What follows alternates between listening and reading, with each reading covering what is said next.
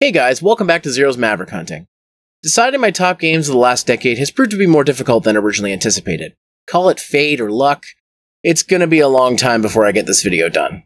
Hopefully not as long as I anticipate. Speaking of which, it's Friday the 13th, one of the unluckiest days of the year. Well, personally I choose to see it as Halloween in March, but to each their own.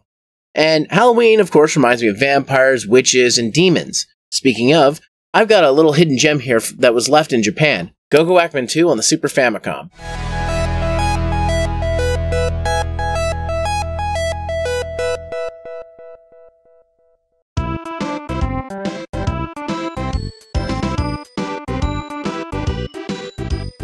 Akira Toriyama, a legend in the manga industry. With great hits like Dr. Slump and Dragon Ball, the man needs no introduction. He was also heavily involved in video games as an artist. He lent his talents to designing the art style of the Dragon Quest series, which single-handedly started the JRPG or console RPG. He was also involved in Chrono Trigger, one of the best RPGs for the Super Nintendo. Of course, many games were also based off of Toriyama's work, such as the staggering amount of Dragon Ball games. Go Ackman 2 is also based on a Japanese manga written by Akira Toriyama, though as you would expect, the game being in Japanese, I can't read any of the dialogue in it, meaning I'm needed to enlist some help. So, I have here with me an expert on Japanese retro games, the ultra-healthy video game nerd. Is that all I am to you? A free translation tool? You're not the only person I know who can speak Japanese. I know like 3 other people. But are they as good-looking as me? Whatever. I'm giving you a cameo, so take it or leave it. Anyways, for those wondering just what's going on in this game, it's based on a short-lived comic series by Akira Toriyama, the author of one of the most widely known and loved anime series in the entire world. Sandland. The main character, Ackman, is the son of the devil and has been sent to Earth to capture human souls. Unfortunately, his plans rarely work out, or sometimes he just gets plain lazy and wants to play some video games like a normal teenager. After being humiliated in the previous game, Ackman's sworn enemy, the Angel, aptly named Angel, has put together an army to take revenge and put an end to our hero, who is Satan incarnate, but he's the good guy. We quickly learn that Ackman's other detractors, a hodgepodge cast of Heaven's henchmen, have their own plans for disposing of him, after learning that Saint Michael has revealed the existence of a superweapon called the Metatron. So everybody, including Ackman, makes a mad dash to be the first to the Metatron, with dreams of riches, and, in the case of one bodybuilding angel, a harem.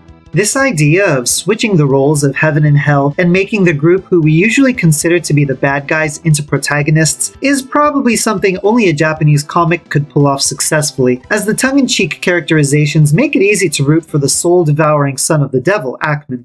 And who doesn't want to beat up some poser punk rockers every once in a while? Go Ackman 2 plays like a typical side-scrolling action platformer of the time. Ackman uses various weapons such as a sword, a gun, and a boomerang that can be powered up into a throwing sickle. On top of that, he also has bombs that can be used to clear screens of enemies and deal massive damage. Ackman also has quite a few moves he can make use of, such as a jump that gets higher when holding up, a jump kick, a sliding move, and breakdancing.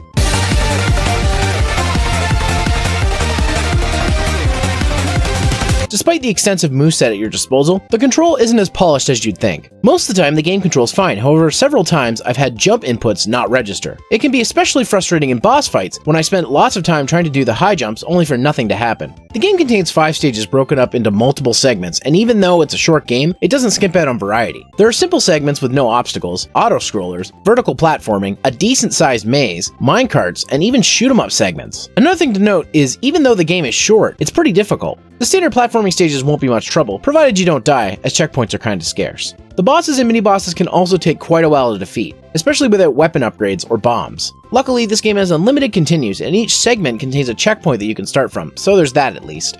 The presentation is on point from the time frame. The art style has that 90s anime and manga feel that Akira Toriyama's work is famous for, so if you enjoyed his other works such as Dragon Ball or Chrono Trigger, you'll probably get this game's vibe. Graphics aren't anything super impressive, but they look crisp and I don't have a huge problem with them. Sound, however, is another story, with the sound effects being pretty basic sounding. I initially thought the music was pretty average, but after listening to it again, it's pretty good!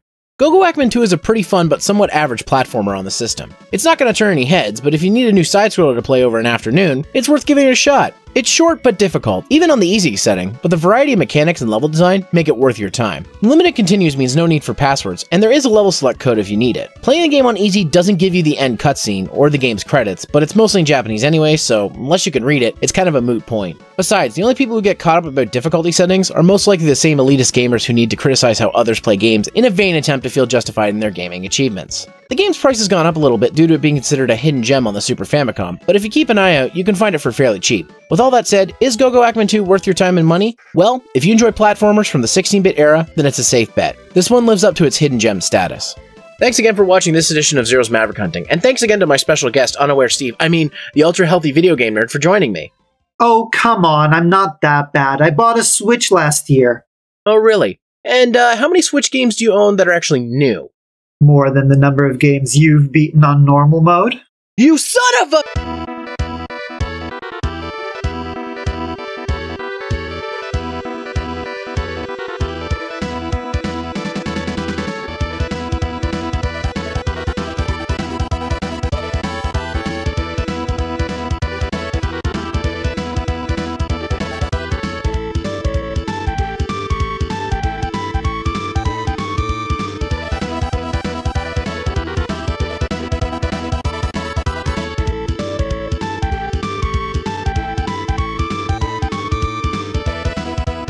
Thanks again, guys, for watching this video, and thanks again to the ultra-healthy video game nerd for coming in and helping me out with the Japanese on this video. Go check out his channel. Here on screen, I'll be shouting out my Patreons, and if you'd like to join them, you can go to patreon.com/Zeromaster, where for as little as $1 a month, you can get early access to videos, behind-the-scenes extras, and a whole lot more.